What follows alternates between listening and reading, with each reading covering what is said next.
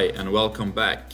Have you ever wondered what's the difference between a top student in school compared to an average one? In this video we will show you some facts about the science of learning. Emotions influence our ability to learn. Our ability to learn is affected by a number of things, one of them being how we feel. Research has shown that our emotions affect everything from how we perceive information, how we pay attention, how we remember information, and how we solve a problem. Feeling stress, anxious, fearful, or ashamed are the worst emotional states of learning. The limbic system is activated by these emotions. When the limbic system is activated, it interferes with how memory is generated.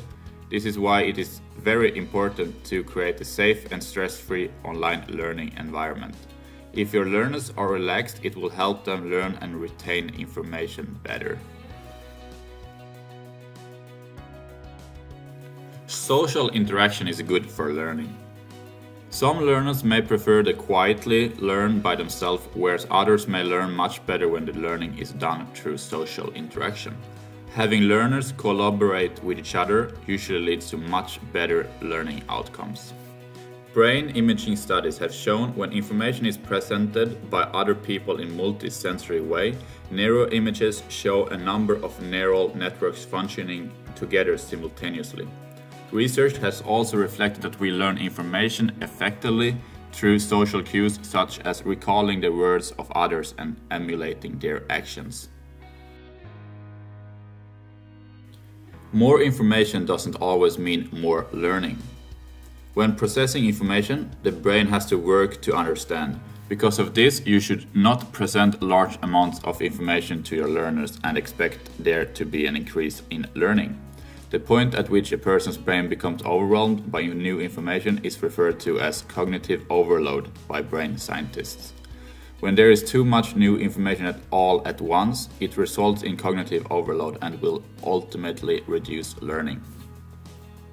There are two ways of learning in this case.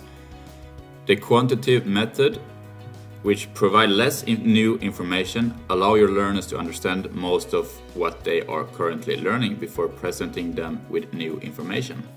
And we have the qualitative method, which switch up your presentation method so that it is less overwhelming.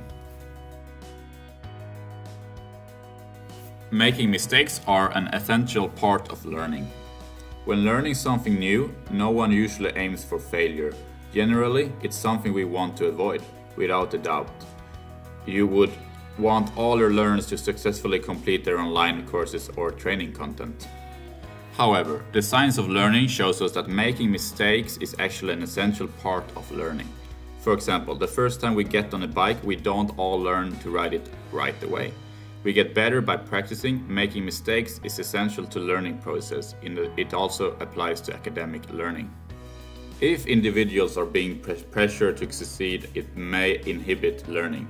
The research has shown that some students learn and perform better when they are told failure is normal and expected part of learning.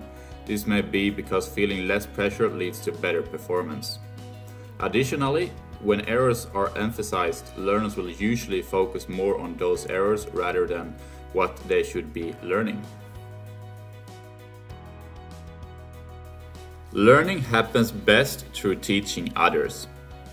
Teaching others something you have learned is one of the most effective study methods. In fact, there is a highly effective study technique designed on this principle, called the Feynman technique.